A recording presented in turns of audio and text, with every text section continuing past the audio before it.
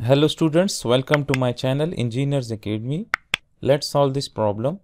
In this problem it is said that a particle travels around a circular path having radius of curvature is 50 meters, right? So we will write that the rho is equal to 50 meters, and it is said that if it is initially traveling with a speed of 10 meter per second, so the initial velocity is 10 meter per second, and its speeds then increase at a rate of v dot, right? So we are given v dot 0.05 and it is a function of the velocity, right? And as we know that since it's a curvilinear motion, so v dot always equals to the tangential acceleration, right? The change in magnitude is always the tangential acceleration, right? So it is said that determine the magnitudes of the particle acceleration 4 seconds later, right? So after t equals to 4 seconds, we have to find the acceleration magnitude, right? So the acceleration magnitude is, as we know, in case of curvilinear motion, it is a tangential square plus a n square, and then we will take the square root, right? So we have to find the tangential acceleration after t equals to 4 seconds and the normal acceleration after t equals to 4 seconds, right? So then we will be able to find the magnitude of the acceleration after 4 seconds. So to find the acceleration magnitude, what we need to do is that we need to find the velocity at t equals to 4 seconds, since the tangential acceleration equation is in terms of the velocity, right? So if I write that this is we can write that this is dv by dt equals to 0.05 into v, and if I multiply both sides of the equation with dt, so then we will have this equation, right? So since dv is here, so we have to bring this velocity to this side, right? So we can write that this is dv divided by v into 0.05 dt, right? So then we have to integrate this. So we will integrate this from the initial velocity, which is 10 meter per second, to the final velocity, and this will be from 0 to t, right? So 1 dv by v, so when we integrate this, so this is natural log of v, and this is from 10 to v, and this will be 0.05 t from 0 to t, right? So if we put the boundary condition, so then this will be ln v minus natural log of 10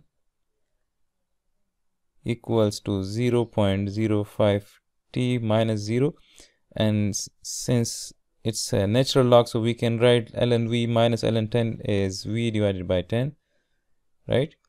And this is 0.05 t, right? And if I take both sides of equation to the power of e, right? So this will be ln v divided by 10 e to the power 0.05 t, right? So this will be cancelled out.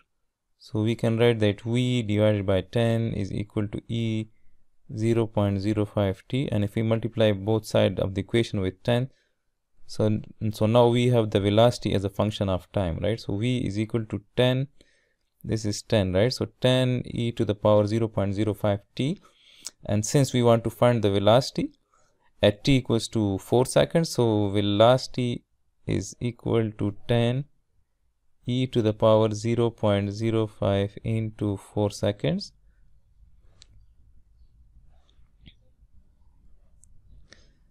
So this is 10 e to the power 0.05 into 4. So this is 12.214, right? So we can write that this is 12.214 meter per second. And now once we know this velocity, we can use this equation 1, right? So v dot, or we can write that the tangential acceleration, which is equal to v dot, is equal to 0.05 into v, and v is now known at t equals to, this is at t equals to 4 seconds. So this is 0.05 into 12.214, right? So this will give us the tangential acceleration magnitude at t equals to 4 seconds, right? So this is 0.05 into 12.214. So this is 0.611, right? So we can write that this is 0.611 meter per second square. And now we have to find the normal component of the acceleration. So an is equal to v squared divided by rho, and at t equals to 4 second velocity is again 12.214, so I will write 12.214 squared divided by 50. 12.214 squared divided by 50. So this is 2.984, right? So I will write there this is equal to 2.984 meter per second square. And now we can find the acceleration magnitude. So AT is 0.611 square plus 2.984 square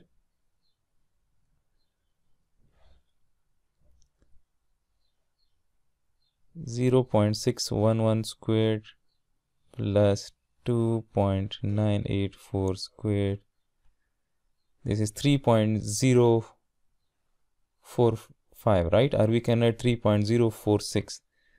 3.046 meter per second square at t equals to 4 seconds, right? So this is the solution of this particular problem.